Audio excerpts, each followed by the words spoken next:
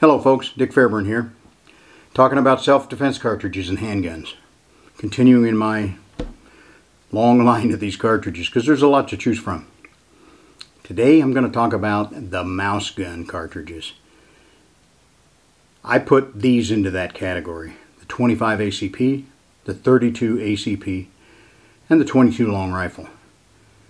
Are these rounds ever suitable for self-defense? Even with the best ammunition that's available nowadays? Not sure. If you want to hear what I think about this, stick around.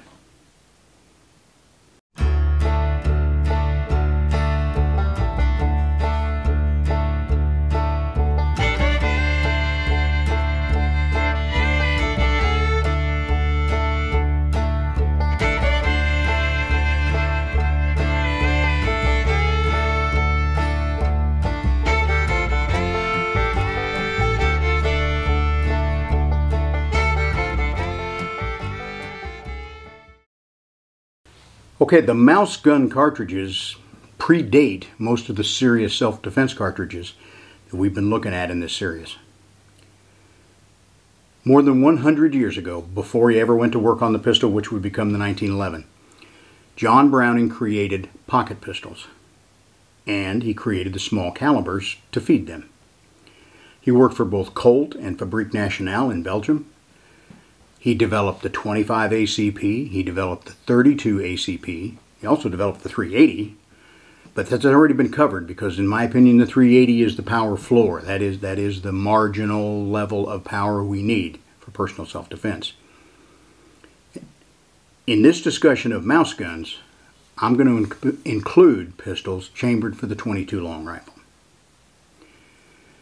Now the others, I've shown head stamps and things like that. I don't really have a 25 ACP or a 32 ACP, and I don't really want one, frankly, and I don't even have examples of ammunition to take a picture of, so I pictured the 22 long rifle in this one for a couple of reasons. Because I have some, and because of these cartridges I think it's the only one that might be suitable for self-defense in some circumstances.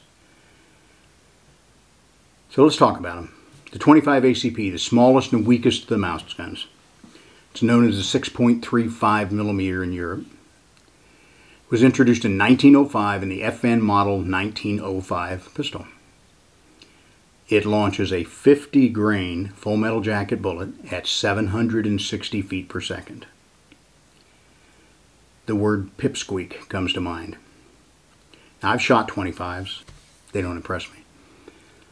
There are some really, really well-made examples in 25 ACP pistols, but in my experience, they're kind of few and far between. Generally, these are collectors that have, you know, the Baby Brownings, the FNs, the Colts. A lot of them are more like the Jennings pistols that were made a number of years ago that may or may not function at all. 25 does not impress me. To me, the 25 is like, if I really need to defend myself against a mouse, yeah, maybe. It's probably going to wound it. It'll run off and die. But against people, I don't think it's a great idea at all. As I said, there were some really nice 25s made over the years. The Colt Vest Pocket was a model. The FN, the Baby Browning. But a lot of these are junk pistols. There are millions and millions of these 25 caliber pistols out there. And in any well-supplied gun store, you're going to see 25 ACP ammunition on the shelf because people have them and people want ammo for them. And people carry them for self-defense. The only scenario I can figure where they might really work is, one statistic is that the most common number of rounds fired in a self-defense situation, civilian concealed carry, the most common number fired is 0. Because in many, many cases, the mere presence of a gun, when you pull out a gun and confront the attacker, a lot of times it's like they don't want to play anymore and they'll take off. So just the mere presence of a gun can scare them off. So I guess the 25 might be valuable as a bluff gun. If you're going to do that, I would suggest you get one that's nickel plated, chrome plated, stainless steel, bright, shiny, so that it's very visible, so that when you pull it out and flash it, the bad guy sees you have some metal in your hand, and if he's one that's not going to take you on, then he'll run. If he's one that is going to take you on or has his own gun, which is likely to be a lot larger, you could be in a very bad situation. Here's a 25 ACP story that I will give you as an example. Many years ago, I was still in high school. There was a murder committed in a park at the edge of my hometown here, and it was committed with a 25 ACP pistol. You know, when I became a cop, and you hear the war stories of the cops, and they investigated this murder, and I was told that the killer was unable to get his victim to quit breathing and die after he had shot him repeatedly in the head with a 25 AC pistol at almost contact range. The murderer had to go back to his vehicle, reload the magazine with more 25s, and go back and give more headshots until he finally, found a thin spot up on the temple and got the bullet to go in deep enough into the brain to actually kill the guy. And to tell you, one of the other reputations of this county that I live in is that guy got like 5 years in prison for the murder. So we do things differently here. Jeff Cooper, I heard him tell the story at Gunsight. He said someone asked him one time if 25 would be suitable as a self-defense pistol. And he said he replied to the man that you're welcome to carry a 25, but you shouldn't load it. And he said if it's loaded, you might shoot it. If you shoot it, you might accidentally hit the guy. And if you hit him, you're going to piss him off. And you're going to have a hell of a fight on your hands. So essentially he's saying, yeah, you can use it as a bluff gun, but I don't recommend you shoot anybody with it.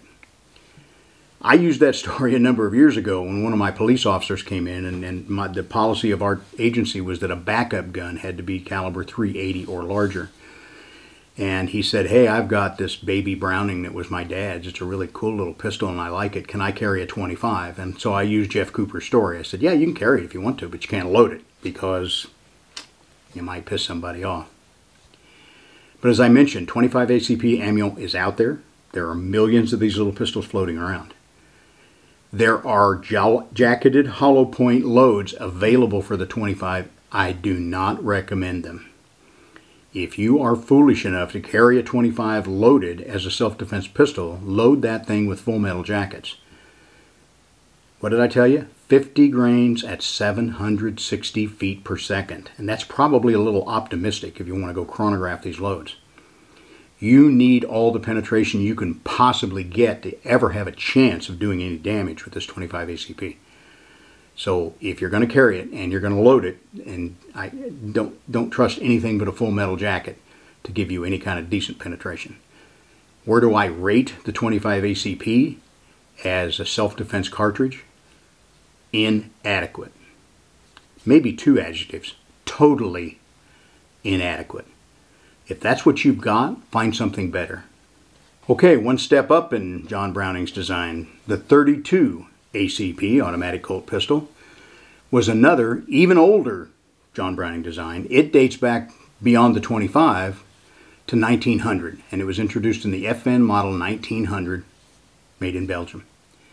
This is called the 7.65 millimeter in Europe. This was the mainstay in World War II for a lot of military pistols, primarily the police pistols in Germany were 7.65s. The German Gestapo for years, they carried the .32 in a Walther PP. But I got a feeling just whipping out that Gestapo identity badge probably scared more people to death than the .32 over the years. Curiously, this was also what was issued to United States military generals in the form of the Colt Model 1903 pocket pistol, pocket hammerless. And who can be more famous than 007? James Bond.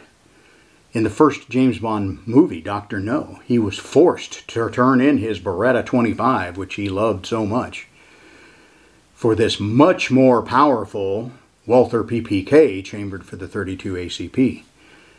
And as far as I'm concerned, all that does is tell you that Ian Fleming might have been a great spy novel writer, but he didn't really know much about guns. Now, while the specifications vary somewhat, the general gist of a .32 ACP is that it launches a 71 grain full metal jacket bullet at about 900 feet per second. 50% more roughly bullet than a 25, and 150 feet per second or so faster. So that's a substantial jump up from a 25, but it's not a substantial cartridge at all, in my opinion. There are lighter weight projectiles out there, jacketed hollow point designs.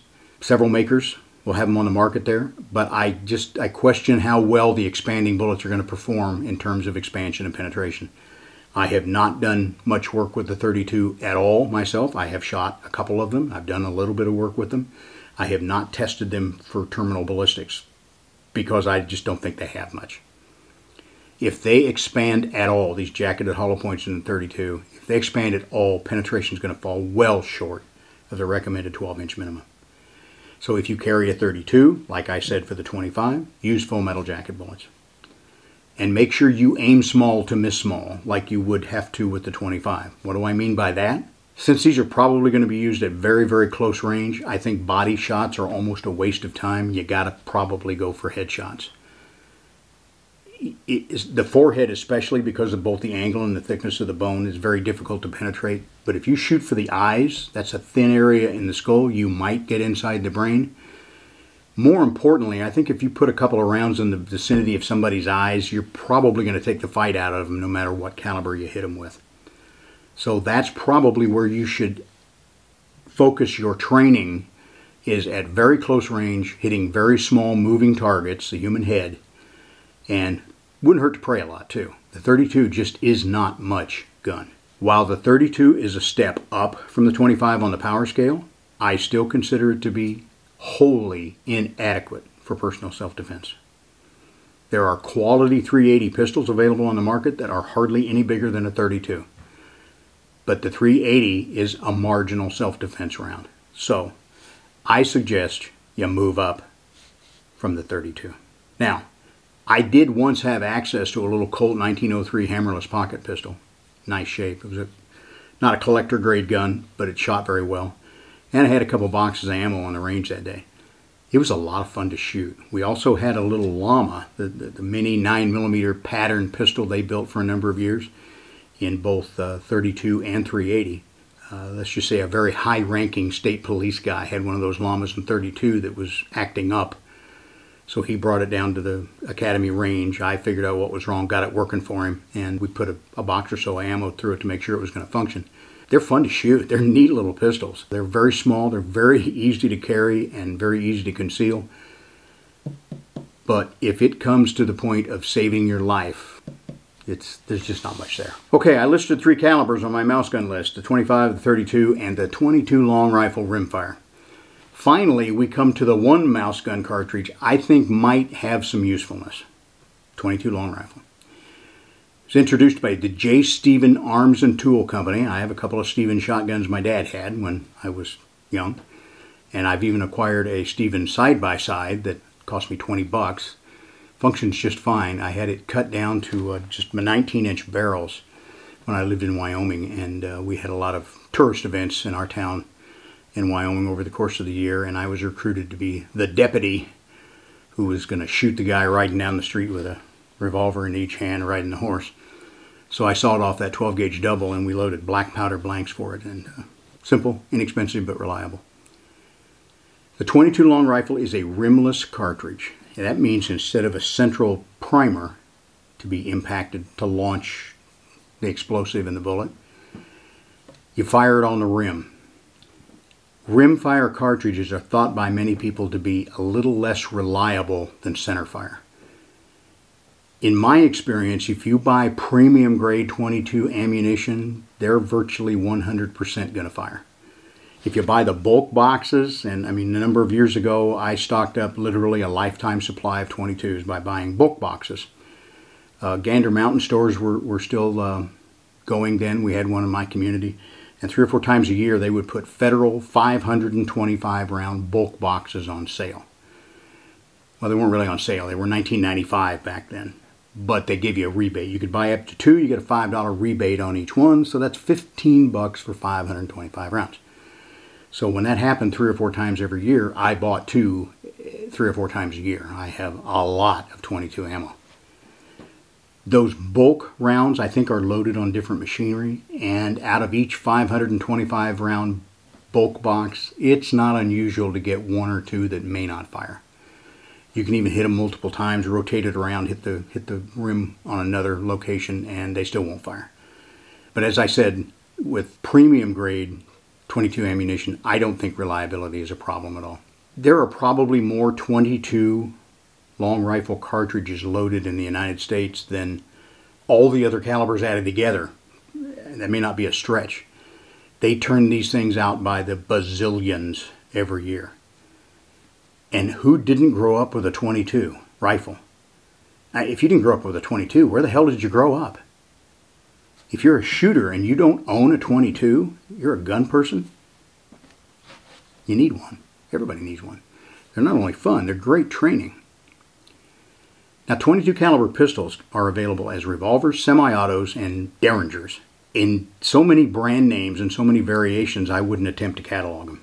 The variety of 22 ammunition out there, the loads that are available, are just mind-boggling. I think by the time you tried to catalog all of them, there would be new ones that would force you to start over again. There are really only two loads, as I say this, that were specifically designed for self-defense in short-barreled pistols and revolvers. The first is Federal Punch 22 long rifle ammunition. It has a nickel-plated flat tip on the bullet, and it will reach minimum gelatin penetration standard of 12 inches of penetration. Okay, this is not a hollow point, not going to expand, but it's going to drive in 12 inches. That's all you're going to probably get from a 22 long rifle, is try to meet that penetration standard.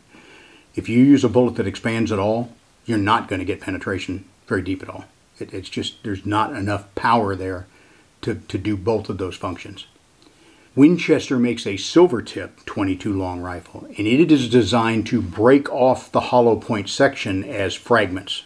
So it's going to do that little bit of damage up front. It's going to leave those fragments in the shallow penetration. What is left when they break off is essentially a wad cutter, a flat point type bullet, and it will supposedly reach the 12-inch minimum penetration standard as well. So Punch makes one, the Federal Punch, and the Winchester Silver Tip are probably viable self-defense rounds if you're going to carry a 22 long rifle for self-defense. I'm told there is a new load coming on the market, and probably by the time you see this I will have been to the SHOT Show and found it. Yeah, I'm told it is a jacketed hollow point design, much like a centerfire jacketed hollow point design, and I'm not sure who makes it, so I will attempt to find that at the SHOT Show and give you an update on that in a timely fashion. There's another load that I can recommend without reservation, and I carry a concealed pistol occasionally in 22, and this is a little Walther P22. I call this my Obama gun because the day after he got elected, I went to a local store here and I bought this cute little green frame 22 because I knew Obama was going to try to keep us from buying guns. The times when I carry this is when I'm going to the farm that I hunt. If I'm putting up tree stands, putting up trail cameras, putting in food plots, things like that, I'm not out looking to disturb the woods with guns going off. I'm not really concerned about personal self-defense out there. I'm likely to be the only person that I'm going to come in contact with. And this is just a neat little trail gun. We occasionally get raccoons that have, I'm not sure if it's distemper or rabies, but they will act up. They're obviously very sick. A lot of times you can hear them making weird noise. That's what will draw you to them. This is a perfectly effective raccoon dispatcher. And I don't necessarily carry it concealed. I just carry it outside waistband in a little plastic holster. But my thought was, you know, on the way there, on the way home, if I happen to put a jacket on and stop at the grocery store on the way home or something, this is my concealed carry pistol. What am I going to carry in this? It is a 10-round magazine, so 10 plus 1. It is a double single gun, so it's got a magazine disconnector, which I absolutely despise, and I haven't figured out how to deactivate it yet. It's a double single action gun. This is, I'll show you that this is loaded, unloaded, and safe. It's a double single gun, so I can get that first round by trigger cocking. If it doesn't fire for some reason, I can hit it again. But when that slide works, it's going to cock the hammer, and so every subsequent shot is single action. Fun little pistol. I like it. But I thought, gee, if I'm at the grocery store and something goes bad, I need something in there that I can do some damage with. Winchester Super X, they had a couple of loads that launched 40 grain bullets. One was a 40 grain solid, and the other was, I think, a 40 grain hollow point, as I recall. One was rated at 1,300 feet per second, which is a rifle velocity. And the other was over 1,400 feet per second, again, a rifle velocity. So I put those in there, but I make sure I use the solid bullet because that's going to get me real close to 12 inches of penetration. So how am I going to use this? If I have to go with body shots, I got 11 rounds. I'm going to go with a hellacious flurry of bullets. If I have to use it in a self-defense situation and I'm close, which is probably going to be likely, just like I mentioned with the 25 and the 32, you got to shoot for the face. Shoot for the eyes. Practice hitting a small moving target. And here's the big advantage I see to the 22 over those other mouse gun rounds. 22 ammunition went crazy a couple years ago. Now it's down to where you can find it for anywhere from 6 to 8 cents a round again. So this is pretty cheap shooting. The advantage to the 22 is I can buy enough ammunition and I can do enough live fire on the range that I can get really good with these little pistols. And that's what you have to do if you're going to be doing self-defense with a 22. So I carry mine under very specialized conditions when I'm revolving around working out at the deer hunting farm and, might be running back and forth in my side-by-side or something like that. To carry a 22 long rifle as a primary self-defense pistol, I think is a bad idea, with a couple of exceptions. I have some friends who are getting pretty old. I consider myself kind of old, but they're old.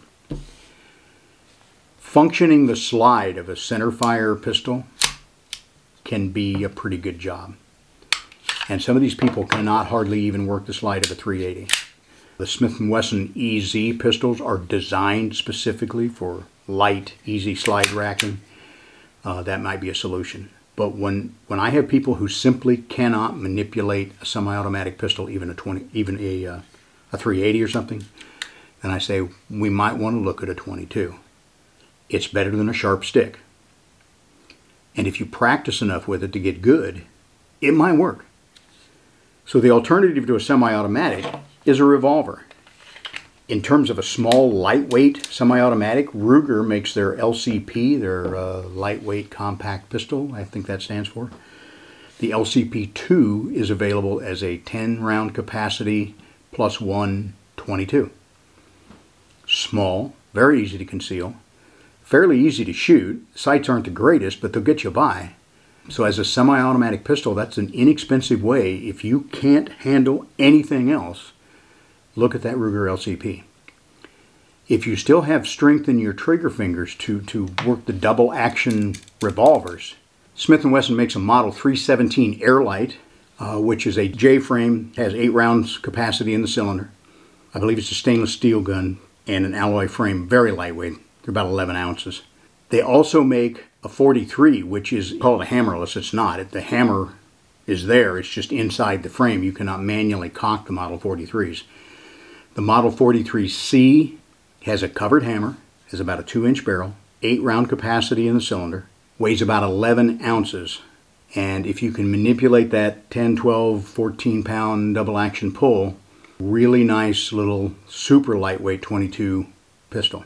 Now, I see either of these, either that Ruger LCP2, which I think they call the light rack because it's so easy to use, or one of the Smith & Wesson 22 revolvers, I think is a very viable backup gun for police officers, or even backup gun for civilians. If they're, if you typically work in a bad neighborhood and you think, like Clint Smith says, 2 is 1 and 1 is none, having a backup gun with you is not a bad idea. I'd probably choose a 38 or a 380 myself, but a little 22 can be very light, very easy to carry, and, it'll kill you, no doubt about it. Like I said, if you're going to use a little 22 for self-defense, then you need to practice extensively. You need to be able to hit small, moving targets at close range.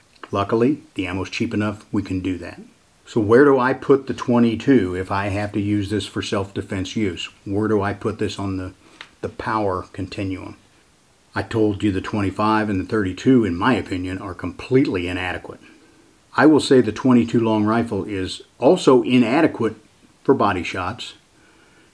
Any of them will work if I can put it in the vicinity of the bad guy's eyes. The .22, if I had to pick one, I would pick the .22 if you absolutely cannot handle any other firearm. I think the .22 is a better choice than the .25, better choice than the .32, simply because some really well-designed little concealed carry pistols are available, modern pistols, and the ammo is inexpensive enough you can shoot a lot, and you can get the level of skill you need to try to get yourself out of a bind with a little mouse gun. So that's what I think about the mouse gun calibers. I think they are inadequate. I think they are better than a sharp stick, and if you can get skillful enough with a .22, it might save the day.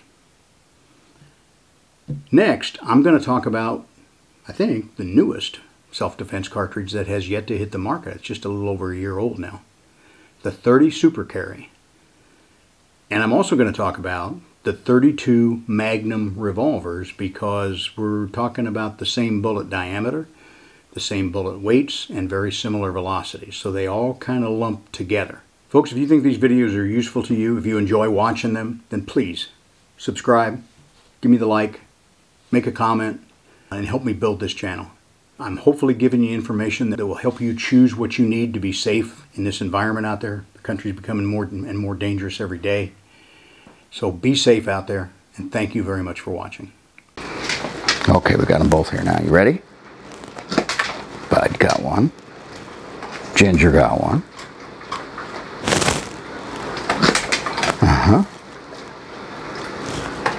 Oh, she missed it. She usually gets them, doesn't she, Bud? Okay, girl, last one. You ready? You ready? Yeah! That's all there is till next time.